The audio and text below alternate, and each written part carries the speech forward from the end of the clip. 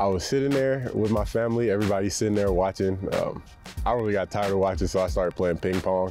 So I put my phone down on the charger and it started ringing, and draft day, don't nobody call your phone unless it's for a draft. So I saw the New York number, I answered the phone, and with the 66th pick in the 2018 NFL Draft, the New York Football Giants select Lorenzo Carter. Mr. Gettleman, he told me it was the Giants, and it was just a great sigh of relief. It was just great to finally get that call. It's a lifetime of work. It accumulates to one event of your phone ringing. So it was just amazing. To have my family there for that moment, it was huge. Got a chance to get my number. I got a chance to just see the facility, see where I'd be spending the next months of my life. And so it was fun to get up here, and then I got a chance to go to the stadium, MetLife, and see the fans and just see the support that we have for Big Blue.